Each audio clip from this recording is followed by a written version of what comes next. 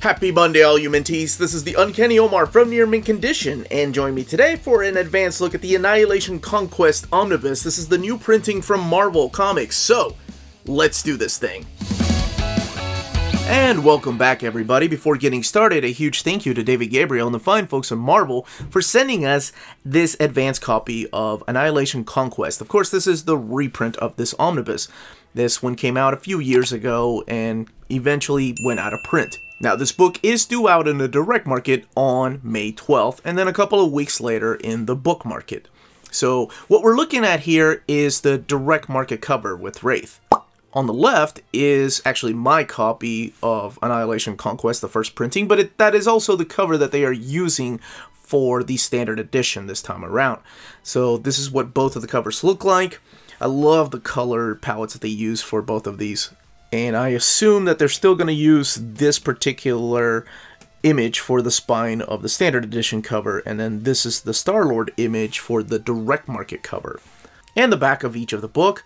Colors are a little more vibrant, maybe just on my copy of the original printing. Both books retail for $125. Looks like they're using the same font up at the top.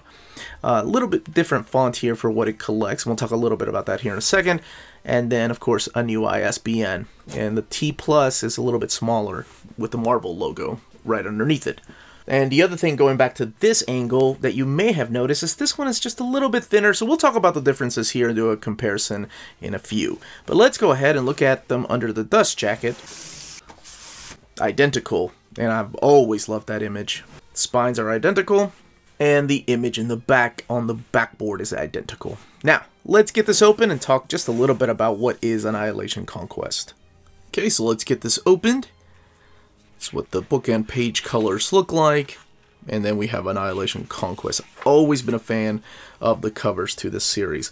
Here are the table of contents with all the books that are collected in the pages here, as well as the creators of each of the books. As you can see, Dan Abnett, Andy Lanning completely dominating this particular omnibus, whereas before it was mainly Keith Giffen writing most of the story.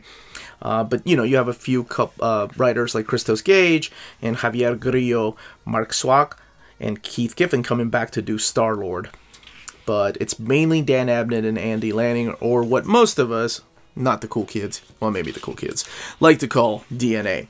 So this is in the aftermath of Annihilation, and this is a follow-up. And it didn't really start off as a follow-up, it started as a Nova story. So it kicks off with Nova, #1. He now has his ongoing series after the events of Annihilation. So this collects Nova 1 through 12, Annual #1, Annihilation Conquest Prologue, very similar to what they did with Annihilation. There was a prologue, and then there was a main series. But before the main series, there were mini-series, and that's what they did here. So there's Annihilation Conquest Star-Lord, Conquest Quasar, Conquest Wraith, and then Annihilation Conquest 1 through 6, as well as the Annihilation Saga. And before I go any further, I'm sure I'm going to be asked, is this possible to read without having read Annihilation? 100% yes. It stands on its own. All you really have to know about Annihilation is that there was a huge war, and the war is now over. So the characters are picking up the pieces from that previous war. And this introduces us to new villains and reintroduces us to a lot of cosmic characters that we haven't seen for a long time. Now, one of the coolest things they did is in the very back, and I usually don't do this, I don't show this until the end, but I feel like it's important to show now. They collect the Annihilation Saga, and the Annihilation Saga not only works as a handbook of all the characters that appear through these pages and the pages of Annihilation, but it breaks down exactly what happened in the Annihilation Omnibus, how the story played out, who the surviving members are, which ones died.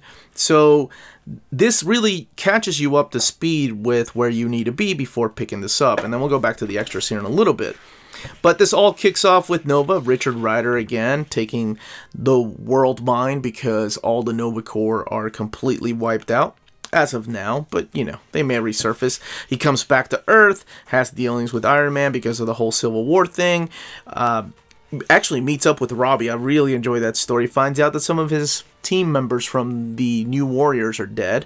New Warriors for life, baby. Omnibus Volume 2 incoming. But yeah, he finds out the hard way that he really doesn't have a place at home anymore. So he decides to go back into space and just be useful up there where he thinks he belongs. Then we see Star-Lord and then the remaining members of, then we see Star-Lord and the remaining cast of the characters that are still alive from Annihilation.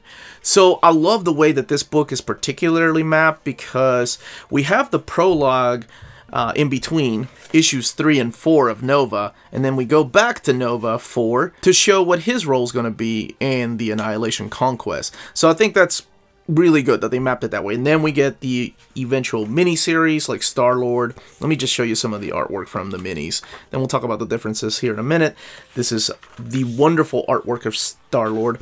And what you're seeing here is what I like to call the beginnings of the Guardians of the Galaxy. The new Guardians of the Galaxy. The Guardians of the Galaxy have been characters that have been around for a long time in the Marvel Universe. However, this is the new Guardians of the Galaxy. These are the new characters that you're probably familiar with. Rocket Raccoon, Groot, Star-Lord, eventually Gamora, Drax. And this is really where James Gunn got a lot of his ideas from this particular storyline, Annihilation Conquest, and then after this, they get their own miniseries. I love the artwork in this, too. I think it's unique. You get returning characters like Captain Universe, Bug, and Deathcry, and not all of them make it out. And then we have the miniseries of Quasar. We have a new Quasar, and that is Phyla, Captain Marvel's daughter, and she's joined by Moondragon. And each of these miniseries serves as a quest. Like, they're all looking for something. They're looking for a relic or something from old times that can help against their fight, because they have a new nemesis.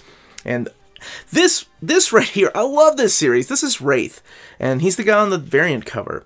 And he was very, how do I put it, underutilized when it came to the Cosmic Saga after Annihilation Conquest. He was such a badass when he appeared. I love the artwork. This is Kyle Holtz, and for some reason they just didn't use him enough afterwards. I always like the character, and I get excited every time I see him appear from time to time in the Marvel Universe. But he's one of the miniseries, and of course you're probably wondering, wait, weren't there 4 miniseries in the original Annihilation? Yes, there were. But now you only need 3 because you have Nova playing parts in Annihilation Conquest. So he has his own ongoing series. And of course, all of it leads into Annihilation Conquest. So all the characters come together and they find out who their big nemesis are in Annihilation Conquest. Now this, again, written by Dan Abnett and Andy Lanning, but it is drawn by Tom Rainey, one of my favorite underrated artist. And I don't want to even say underrated, because I know there's a lot of people that appreciate him. I mean, he's had work published everywhere, DC, Marvel. He's worked on Uncanny X-Men, Ultimate X-Men, just a bunch of titles, but I never felt like he got his own flagship title. But anyway, that's just my 2 cents. And I think he does a phenomenal job of drawing the events here in Annihilation Conquest. Now, I can't flip too much through here in case you haven't read it, because there's a lot of returning characters, not just from Annihilation, but also from the pages of the Marvel Cosmic Universe in the past. A lot of characters that Jim Starlin helped create or write. But here we have some returning characters like the Super Skrull and Ronan and his crew. And then, as I mentioned, the formation of... Oh, I forgot Mantis was in the group, too. Love her character in this. In the formation of the new Guardians of the Galaxy. Because after this, after they defeat the bad guys, spoilers, who's going to protect the galaxy? Awesome. And you'll notice that when he first starts out, Star-Lord is looking a little bit different. Don't worry, he makes changes through this particular volume that kind of looks like the way he does in the Guardians of the Galaxy that you're probably familiar with.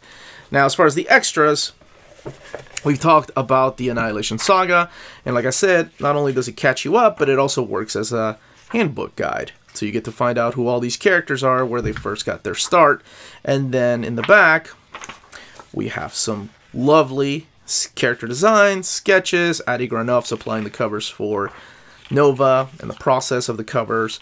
And yes, that is Nick Klein's annual #1, but it's a take on The Man Called Nova #1. Love that. That is a Clint Langley, yeah. It was just used as a house ad. And then there's a wonderful afterword. Now, let's look at the binding. So here's that eye after stretching the spine. Not that big. But I did want to point out that this one here is printed at the iMac printer in Turkey. So let's do a comparison, including the paper quality that they've used in this compared to the original one, and we'll look at a couple of spread pages. Okay, so original printing, new printing. And this is where we break it down, just do a comparison of each. Have the almost same color to the bookend pages. Fly and leaf is a little bit thicker than this one here. And just to look at the image that's collected on the inside, like I mentioned earlier, maybe the colors are just a little bit more vibrant in the original printing. And you can probably tell from here, the way that this is laying over, that there's less gutter loss, of course, in the original printing than there is here in the new printing. And let's just do another comparison here towards the beginning. Just the differences here in the splash page and the way that the books are laying over. You got this gutter curve here that's giving you some gutter loss. It's not terrible, but I did want to point that out.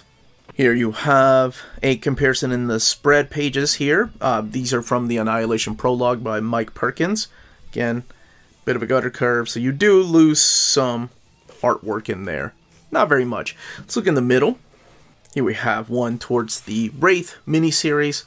Colors are just a little bit more vibrant here, a little more dull in the newer printing. And this is the way they both lay over. By the way, exact same page count, 872 pages. And here we are towards the back. And this is the issue of Annihilation Conquest number 6. These are the differences in the spread pages. You can judge for yourself. I don't think there's much of a difference, but I know this bothers some people in it. I get it. The paper quality is thinner than the original printing here. But that, as they say, is that.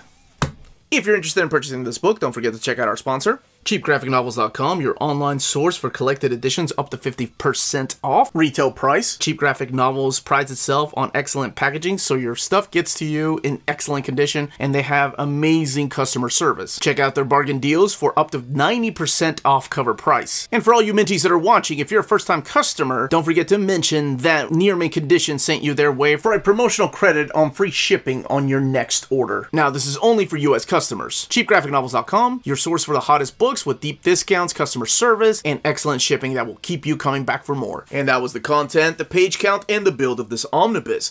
Let me know in the comments down below if you're picking it up, if you already own the original one. What do you think of the covers? Which one are you going to go for? Again, this was the Uncanny Omar, and if you have any more questions, please leave all those questions down below. I'll be happy to answer them. And don't forget to hit that like button and subscribe if you haven't subscribed yet. We put out videos every day. More importantly, all of you, stay healthy, stay safe, and much love.